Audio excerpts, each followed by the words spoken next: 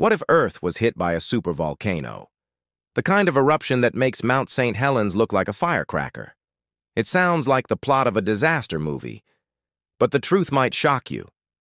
Let's dive into the catastrophic effects of a supervolcanic eruption. Supervolcanoes are rare but devastating events.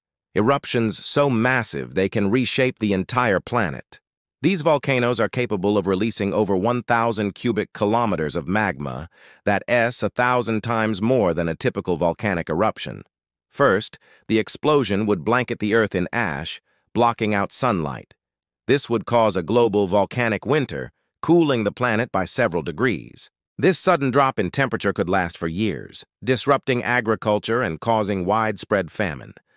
Temperatures could plummet as much as 10 degrees Celsius, causing crop failures worldwide and triggering food shortages. The ash in the atmosphere would also poison the air, making it difficult to breathe. And it gets worse. Supervolcanoes release toxic gases like sulfur dioxide and carbon dioxide into the atmosphere.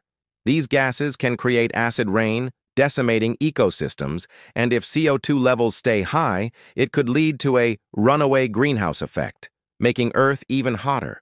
Life on Earth would struggle to survive. The sudden climate shift would threaten all forms of life, from tiny insects to large mammals.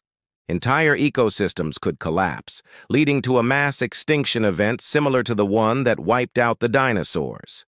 But Earth is resilient. Over hundreds or even thousands of years, the planet could slowly recover. New ecosystems would emerge, and life would adapt to the new conditions. However, the human race? That would face an uncertain future.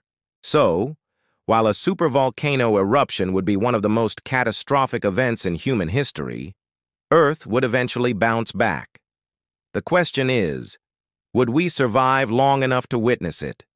Nature has a way of renewing itself, but the road to recovery would be long and filled with challenges.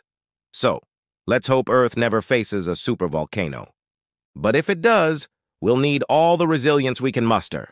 Don't forget to subscribe and hit the bell for more jaw-dropping what-if scenarios. Stay curious, stay safe.